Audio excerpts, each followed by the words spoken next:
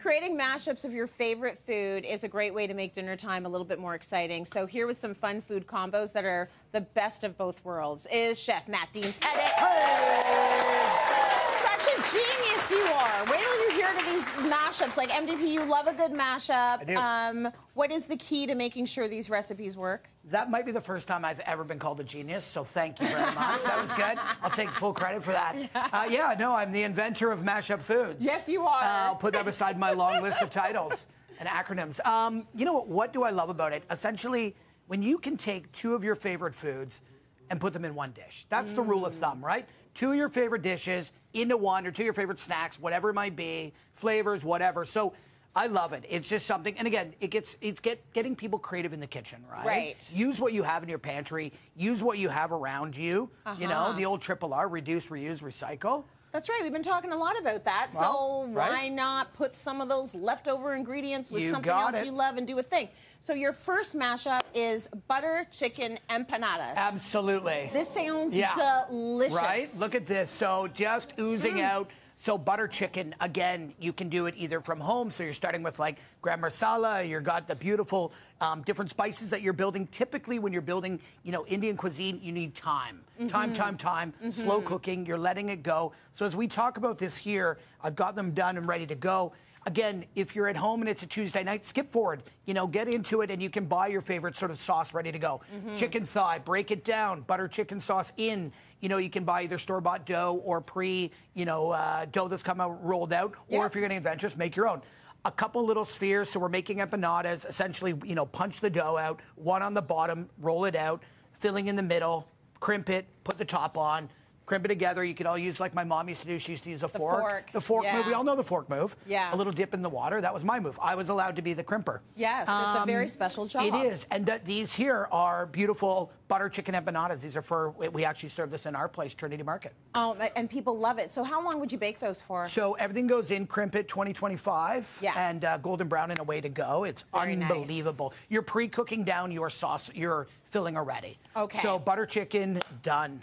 Next mashup, we are taking the tacos, but we are doing the cheeseburger edition of your tacos, which I don't know if there are two better foods you could mash up. Right.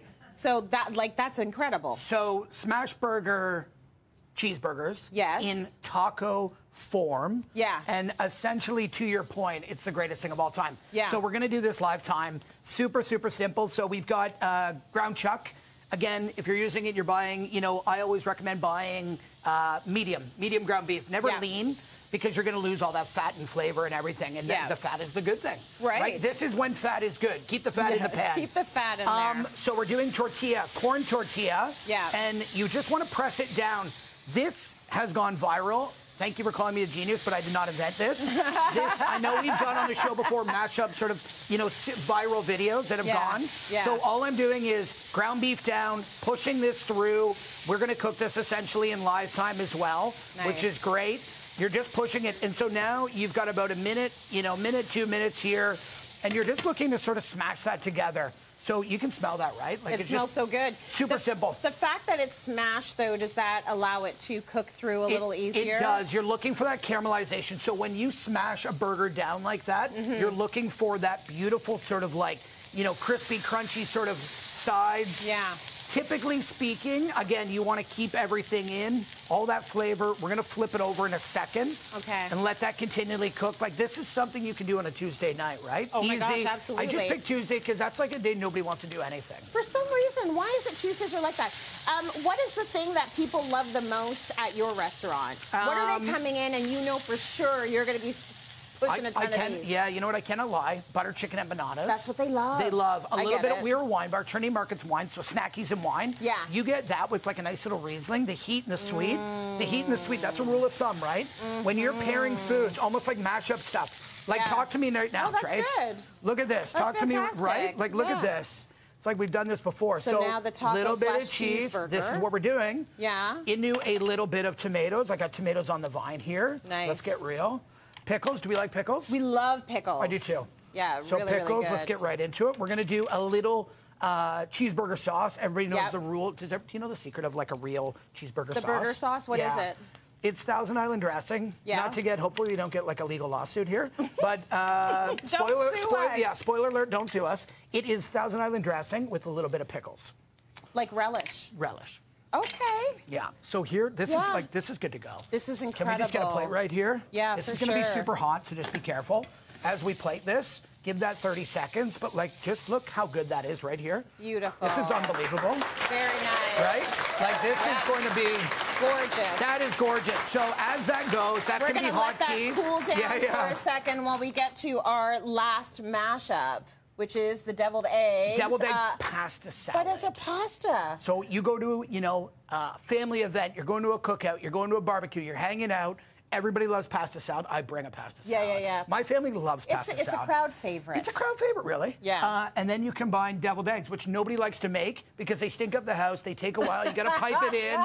Your Nana maybe makes it, your grandmother, whoever, somebody does, shows up with beautiful ones. I used to make them with lobster topped on top. Oh, my gosh. But here we get that easy. Is good. Yeah, so here we're just going to have some fun, and it is simple. So elbow pasta, boil off your eggs, paprika. You're putting in, obviously, that egg. We've got a little hero display here ready to go if you can zoom in on that. That's very... So you're not making a deviled egg. You're boiling the egg. You're slicing it up. You're putting in mayo. You're putting in red onion. You've got your elbow pasta. You're making just like you would, but you're incorporating all that goodness together. Beautiful. And you mix it up, and you've got a beautiful pasta salad. Dill is always a play in any pasta salad. Yes. So lightens it up, freshens it up. So there's like 3 really great mashup dishes.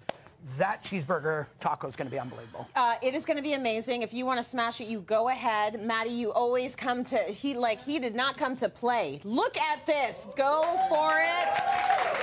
Yes. Cityline.tv for the recipe. Be sure to visit our website. There's tons of recipes.